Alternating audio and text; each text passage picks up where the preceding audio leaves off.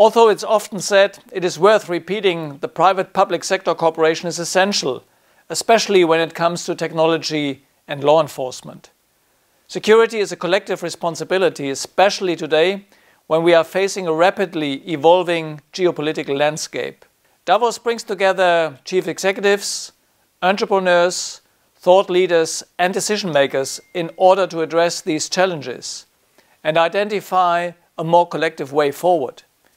Key areas I will be addressing in Davos this year are cybersecurity and border security, especially through the World Economic Forum's Known Traveler Identity Initiative. This is a forward-looking approach to border security, which balances the desire for rapid travel with the need for robust security, using technological innovation of the fourth industrial revolution.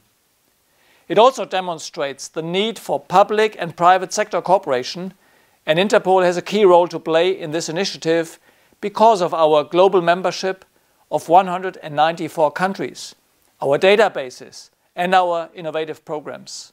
Every second, around 200 searches are conducted against Interpol databases. In 2018, this meant that 5.4 billion searches were made of our records, resulting in more than 1.1 million hits.